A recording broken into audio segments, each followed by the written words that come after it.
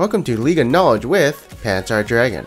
And in today's episode, I just want to be going over Mordekaiser and what the best build is for him at the moment. And I'll mostly be comparing it with builds on pro builds. And so this video is going to be a little rant on how pros are building Mord, while just giving you my opinion on, what the best build is. And again, I just love this champion so much. He's really fun since he's like so unique and scales with everything. And I've been trying to figure out him since the PvE server. So yeah, this video should be really interesting and give my final conclusion of him. And also, I'm just gonna give a little announcement. I'll be at PAX Prime from the 28th to 31st. So if you're there, be sure to say, oh hey, what's up, hello. Anyways, with all that being said, let's get started.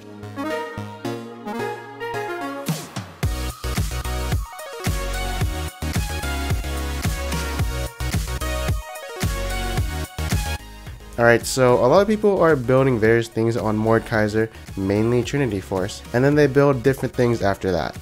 What I've been doing is I've been building M-Pen and going Rylai's and Liandry's. There was one game that I tried Triforce and Sterix Gauge, but before we get really in depth on the Mordekaiser build, I just want to do a small rant on what the fuck these pros are leveling up first and their runes. Okay, so first up, let's go over their skill order. They're maxing out E, and then they max out their Q, and then they max out their W. I agree with maxing out Q second, and maybe sometimes first if you're already snowballing in lane, and you just want to get to the teamfight stage. But maxing out E first? Really?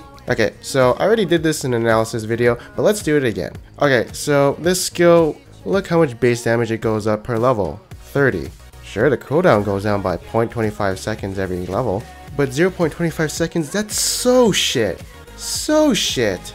You don't level up skills so you get 0.25 seconds less on ability. You level up the skill to reduce the cooldown for at least 1 second.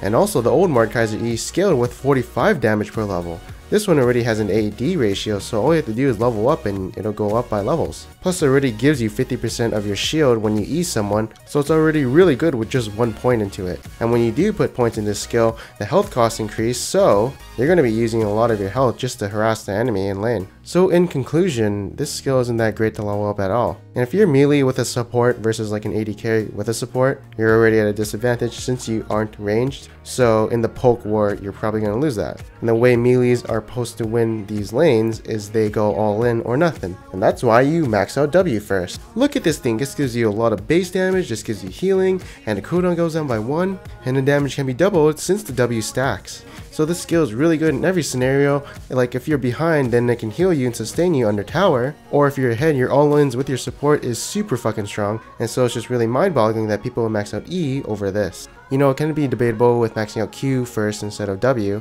Like for instance, I might have 3 points into W, and once I see that I'm snowballing super hard, I will max out Q or something like that. That's an argument that can definitely come up. But yeah, with this, it just makes you super strong. You can probably 2v3 the jungler if he comes. And yeah, that's my round for the skill order.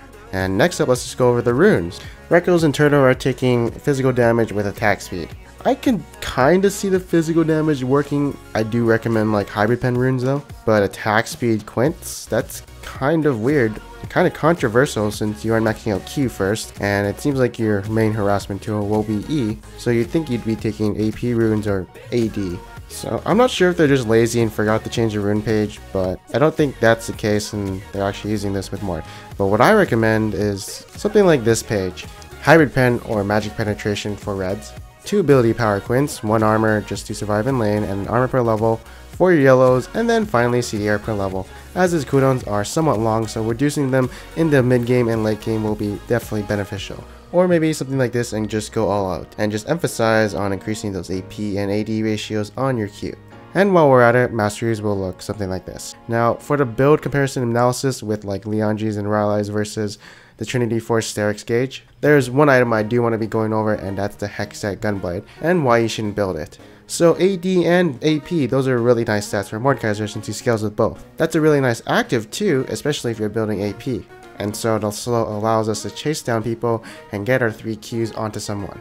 But we have 2 stats that are not that great on Mordekaiser at all. Spell Vamp and Lifesteal. So the Lifesteal is wasted because, well, we don't auto attack really, unless it's for our 3 Qs. But yeah, it's not that great of a stat. But let's talk about the Spell Vamp. So there are 2 abilities, Q and R, which apply to full Spell Vamp, but it's W and E, they only return 33% of the Spell Vamp he has since they are AoE. But the thing is, Mordekaiser already has sustain with his W and R. You don't really need more than that. Like, having Spell Vamp on someone already has innate sustain is not that efficient, and the only reason you get Spell Vamp on the old Mordekaiser is because you max out E, which has a high health cost, so you need something to sustain yourself. But now, you don't need that. You already have sustain with your W, so you're better off with other items.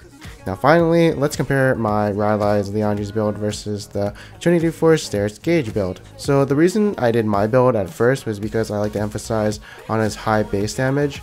Like, all of his spells do have really high base damage, so if I just added M-Pen to that, that'd be really good. And I'd be this really bursty off tank who can, do a lot of damage. And of course, Rylai's helped me stick to people so I can get those 3 big auto attacks with my Q.